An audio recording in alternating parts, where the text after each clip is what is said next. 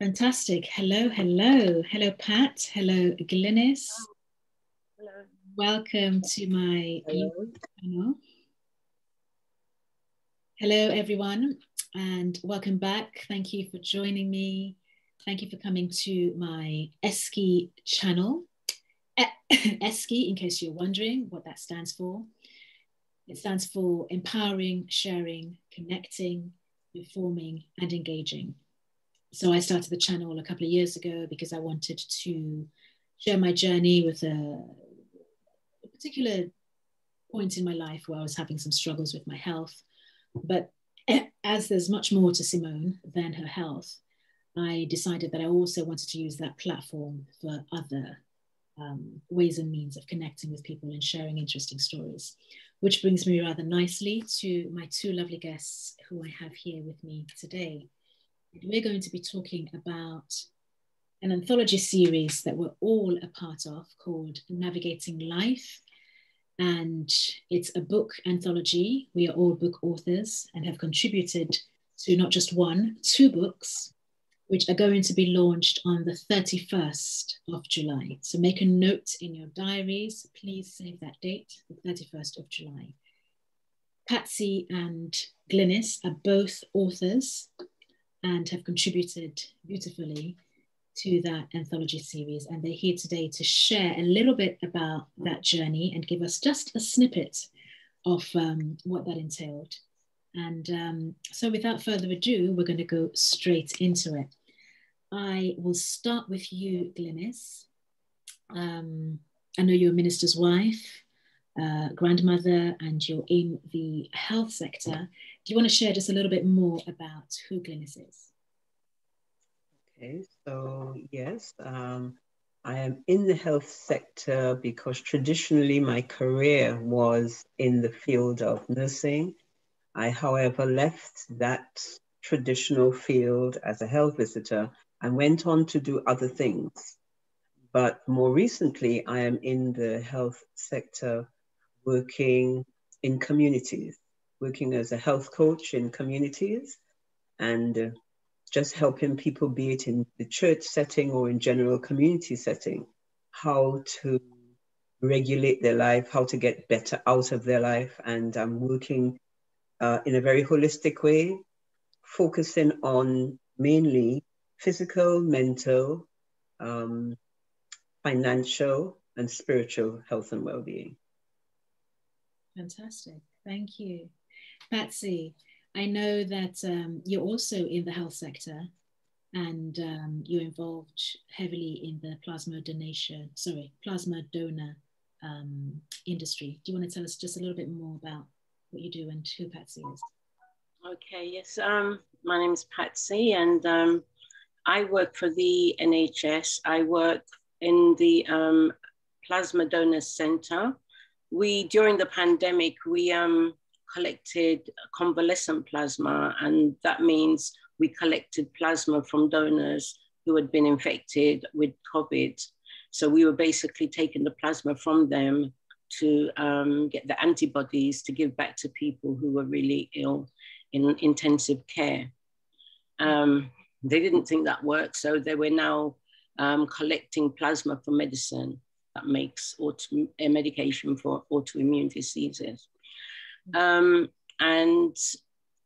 I am an ordained minister as well. And, you know, I'm come to share my story and how I got involved with Evolve. Yeah, takes me nicely onto my second point. So how did you get involved with Evolve? Well, I normally work weekends, and there was one weekend I wasn't working, and my daughter said, "Mom, why don't you come and join the meeting and have a listen?" So when I came on that particular day, it was another nurse that was actually on, and she shared some really, you know, important information that was a blessing to me. Mm-hmm. And I enjoyed what I was hearing. So I began to listen every week. I was there listening, and, you know, everybody was contributing, and Claudine, such an inspiration. You know, I think I'm older than her, but I was thinking, I just want to be like her, you know? So yeah, that's how I got involved. And that's where I heard about the Evolve. Amazing. Glynis, how did you get involved with Evolve? Well, Evolve, I know Claudine from before, about 4 years ago. I did a business course with her. Mm-hmm. And I suppose talking to her off and on over the years, but when we were visited by COVID, beginning of 2020, I saw that she put out that she was going to be doing this Evolve journey for 12 weeks. And I thought, well, it felt so boring and so terrifying back then in March, April of last year, that at least I would be doing something positive, because I know Claudine and the character of Claudine, that she's very positive and uplifting. So I thought, well, that can't be a bad thing to get involved with for 12 weeks. Indeed. 16 months later, right? That's right. Testament to the fact that it's just been an amazing platform. But Glynis, tell me, what actually inspired you to get involved with the Navigating Life anthology series? It really was, in the end, it was waking one morning to a voice that said, it's not about me. I have been prompted by different people, different places, and different times to write about my journey. And I have constantly, firmly rejected the idea.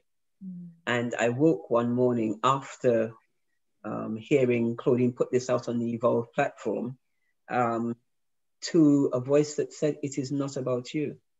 And you have no right to be withholding what you have learned in this period of time, when there are so many people that are going through extreme loss and just the terrifying feeling that comes along with that.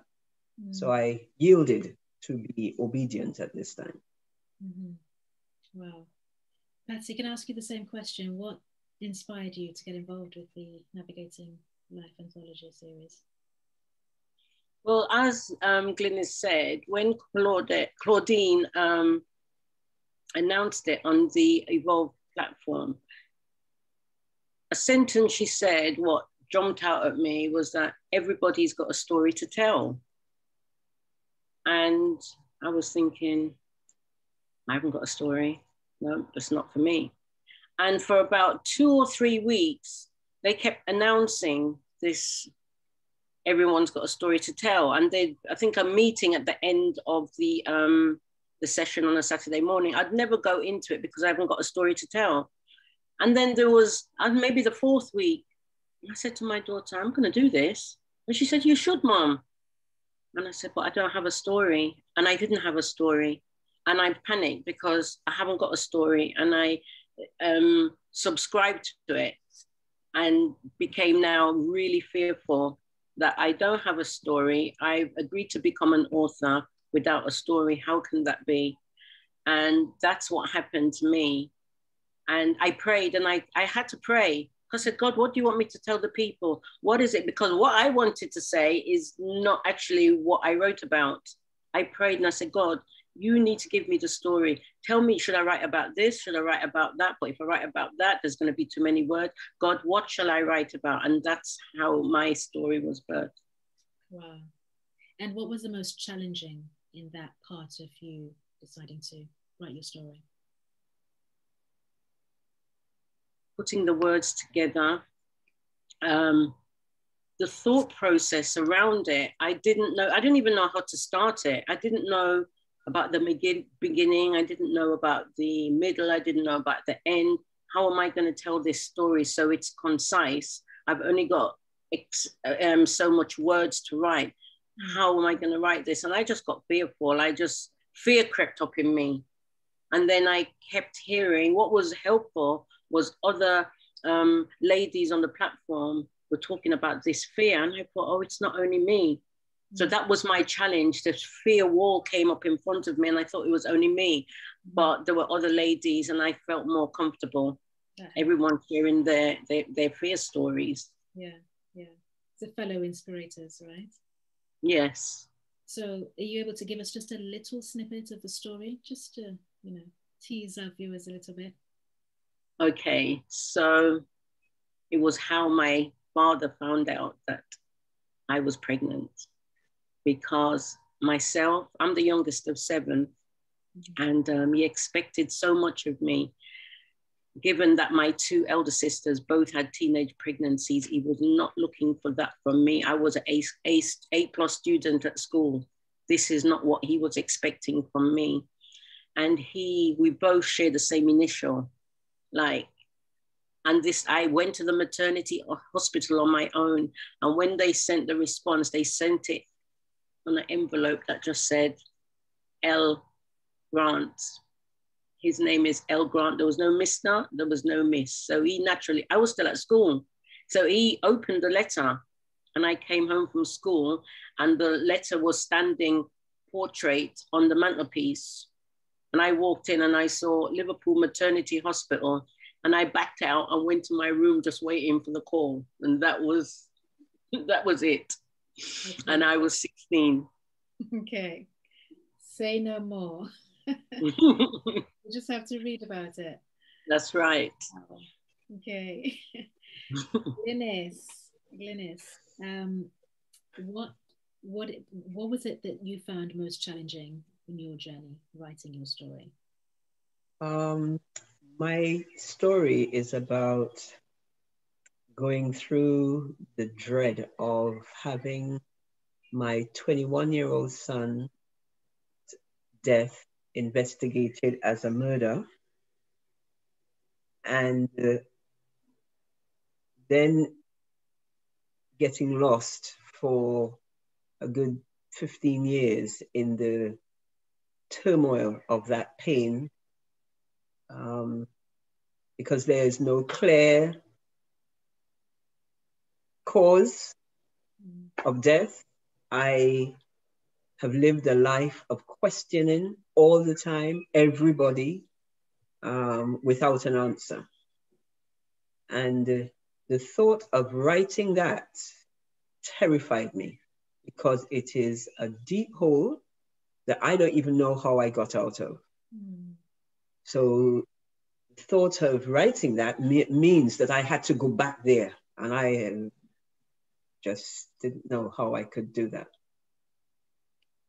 In the end, it was that I used a tool that I could speak my experience, and that turned my words into writing.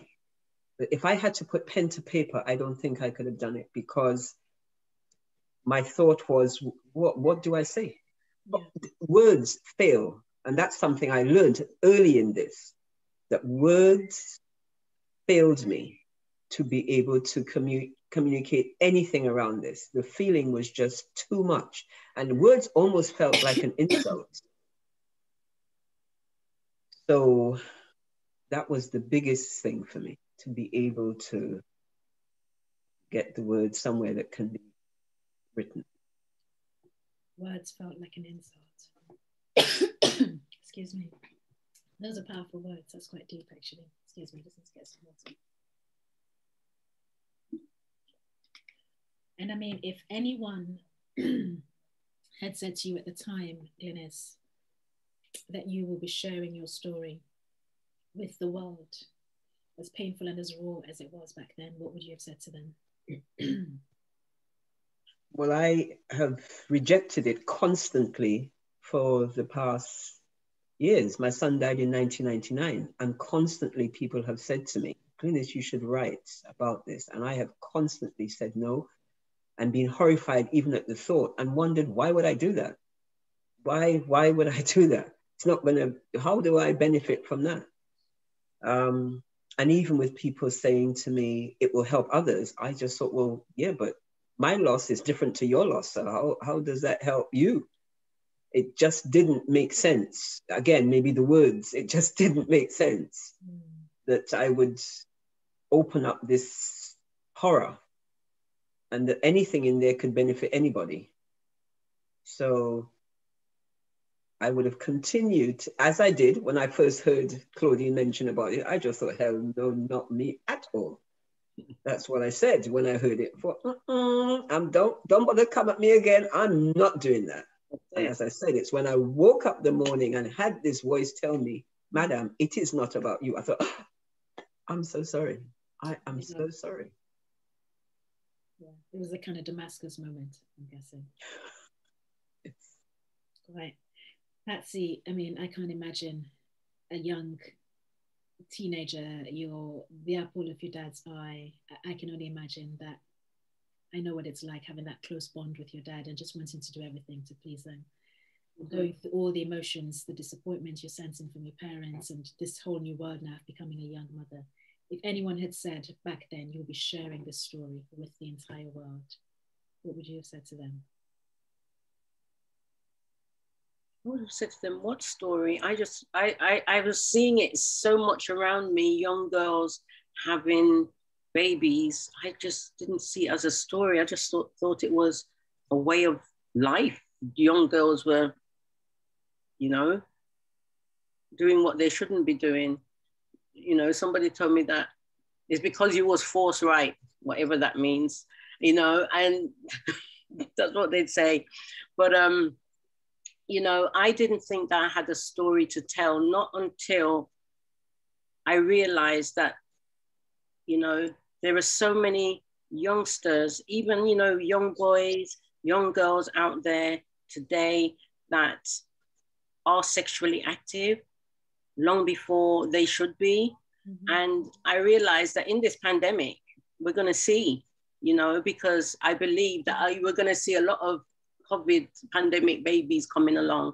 And it's a story where, you know, we need to not let them go, keep a hold of them. Don't let them go wayward. Don't let them go astray. Keep hold of them because there's still a future in them. There's still destiny in them, you know, and God can also ordain their steps just as he ordained mine, because I did become, I am a qualified nurse, and it was by the grace of God. Charlene is who she is. She's into HR management. She sings, she's a singer-songwriter, you know, she designs websites. She can play instrument. She does so much. So even though it was not meant to be, there is still a destiny for the mother and for the child. It's not the end. As a matter of fact, it can just be the beginning. Absolutely. And the interesting thing as well, it's such a relevant topic, because I mean, more so now in this day and age where sexualization is so rife, it's all over. It's so commonplace. It's so readily available and accessible, especially through social media. I mean, if I had young children growing up now, I don't know how I'd be able to navigate that whole terrain where it's just there. You can't police them, you know, 100% of the time. No.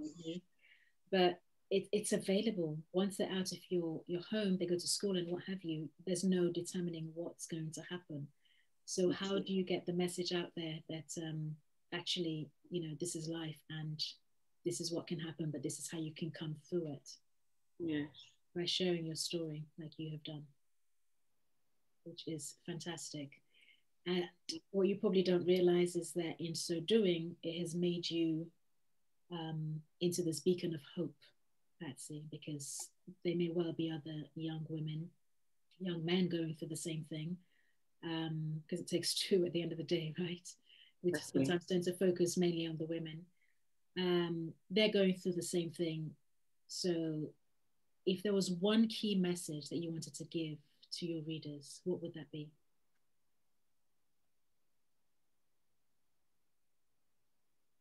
Whatever you're going through at the moment might feel like a storm, but don't stay in the storm, keep walking, because, you know, there is sunshine at the end of that storm. As long as you keep walking and you don't get stuck in your situation.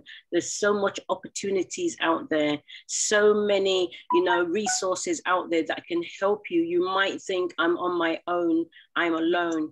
Maybe your parent might have even thrown you out. There are resources, there is help out there, but, you know, a message to the mothers, a message to the grandparents, a message to the fathers: don't let go of your child. Keep hold of them, no matter the situation they're in. Keep hold of them, because there is hope. You know, they can become something in the end. They just need guidance. Beautiful. And I like that, hope, that 4-letter word, because without hope, we have nothing. That is right. what keeps us going. So no matter how negative the situation, you know, we've just got to hold on to that. That's right. That's powerful. Glynis, I mean, your story was patently painful, and the way you've been able to turn that negative situation around into a positive, that's now made you this ambassador for hope. If you were to give one message to your readers, what would that be? For all my years of being connected with churches and learning about God and reading the Bible, none of that helped me to deal with that. I could quote, but none of it helped me. Until I got to the place of starting a personal relationship with God. I said, hey, God, you see all of that stuff that I've learned about you? Do not let anybody come and tell me anything about any of that, because I will turn them away. I do not want to hear. You made me. I am still here. I have gone through this. The two of us need to do this. Mm. You need to talk to me in a way that you know that I can hear you, that I can understand you. Other than that, I'm just basically waiting to die, because this is just not on. And getting to that place, I would say, was my starting. And I would say that as I look at people who have lost since that, so much of the traditional things I've learned in doing counseling and all of those sorts of stuff, no. Relationship with God transverses that and puts you in a completely different class. And it is in that class that I started to go through a process that has allowed me to get to a place where I have reframed the loss. Because again, another waking moment was, oh wait, I still have a son. I'm still the mother of a son.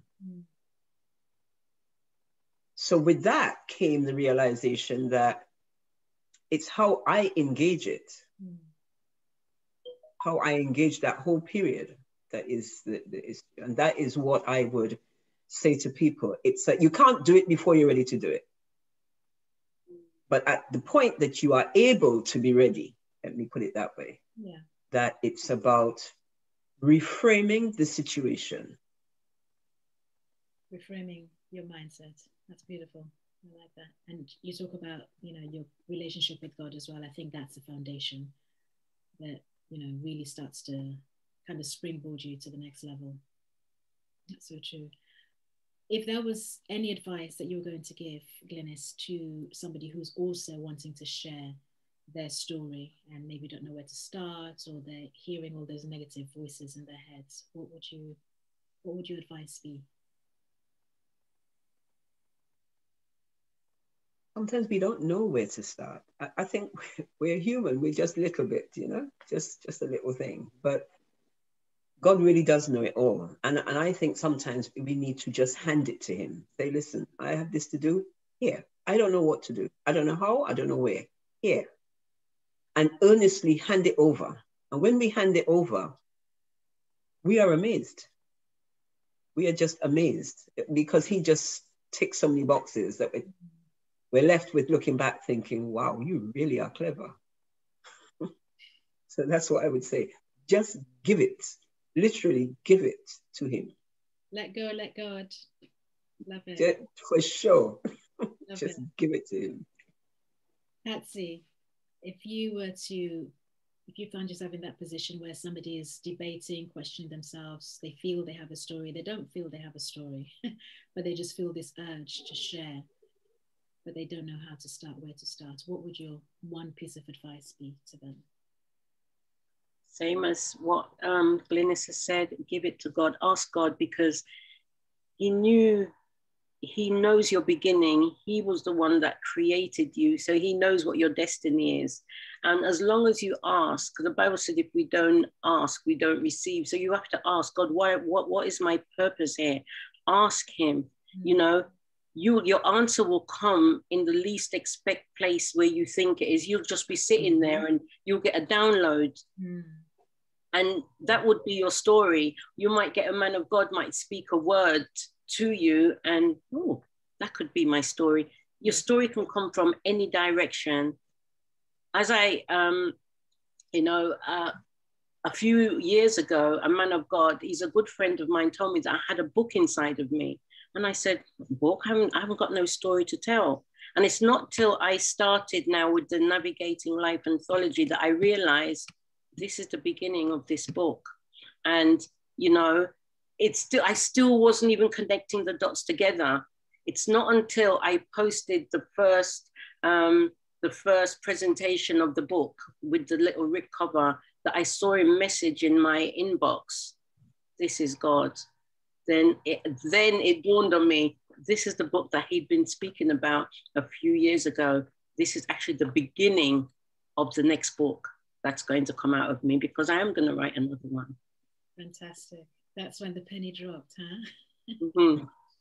I'm intrigued by that. I mean, the fact that there you were, just being this obedient servant, just literally following the yellow brick road, if you like, but the dots were there and you weren't even joining them. No, at all. It wasn't until a few days ago that suddenly it dawned. Yeah. Powerful. It's absolutely powerful. I mean, my next question, Patsy, you've partly answered it, but what next for you? What's next on the agenda?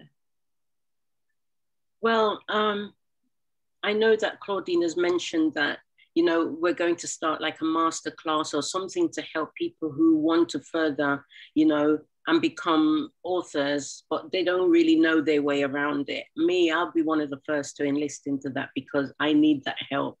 So yes, that is my next thing. I want to become an established author, and whatever door God wants to open for me because of this, because I don't think it's going to stop here. I think this is just the beginning. Absolutely. Even for you, Glynis, I just think it is just the beginning. Doors are going to fly open wide, and I avail myself for him to use. I'm available for the master's use. So whatever God says, I'm here available. Amen. And that's just it. It's just about ensuring that you're ready for that call, right? And you're already there at the firing line. So onwards and upwards. Glynis, what is next on the agenda for you?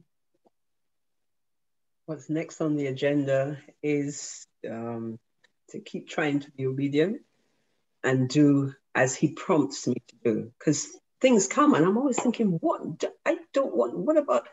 And things are just coming. So I find myself over the past few weeks with these things that I used to look at thinking it was just bits and pieces. And I'm seeing them. It's almost like when I was looking at them, they were seeds. And now I'm looking at them, I'm seeing plants. And I'm thinking, oh my goodness. So the book, as I wrote the book, as fearful as I was, I've actually felt that there was a whole book in there. I was just grateful to get to the end of that chapter and put it aside. But I walked away from it being very much aware that the feeling that was in me as I was doing it was that there was more. So, wow. Yeah, I'm just gonna focus on trying to be obedient. I'm very good at being disobedient. I'm telling him no. I'm gonna just try to focus on being obedient. That in itself is a bit of a challenge, right? When you're so used to being a certain way and now suddenly realizing that actually that way hasn't worked. And I need to be comfortable with being uncomfortable. Yes. Right? I need to be a bit more open and obedient and just follow. Fantastic.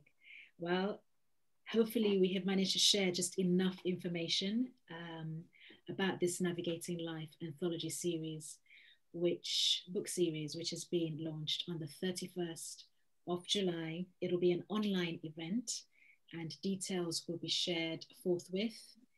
Keep your eyes peeled for more information will be coming your way very soon.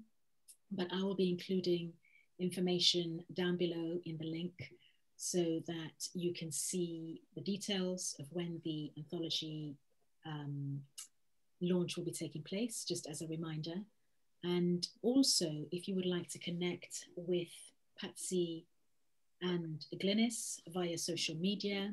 They will be sharing some details with me, which will also be included in the link below. So do feel free to get in touch. Follow them on social media because, guys, you know, this is just the beginning. Like a bow and arrow, they are about to be launched so fast and so furiously. You don't want to miss the next chapter in their journeys. So stay tuned. And I hope that what we have shared with you today has been a blessing. But I hope even more so that when you do get a copy of the books, which we'll be sharing information about in in due course, in a very short period of time, you will be able to hopefully glean and get some nuggets from the various stories. Patsy, Glynis, and myself were one of 29 authors who have bared their souls and shared their stories about difficult and traumatic periods in their lives, in our lives, where we have gone through the valley. But the most important thing is that we came out of the valley. And hopefully when you get to read our stories, it will inspire you, motivate you, and be a blessing to you. So all that leaves me to do and say now is to thank you so much, Patsy and Glynis, for joining me on my platform on the Esky channel. And I hope it's been a blessing for you. I hope. Thank you for having me. It's gone well today. Thank you. Fantastic, fantastic. Well, that will be it for now. I will, yes, all it leaves me to say is stay blessed, guys. Stay tuned, and we shall be seeing you very soon. Thank you. Okay, bye-bye. Bye-bye.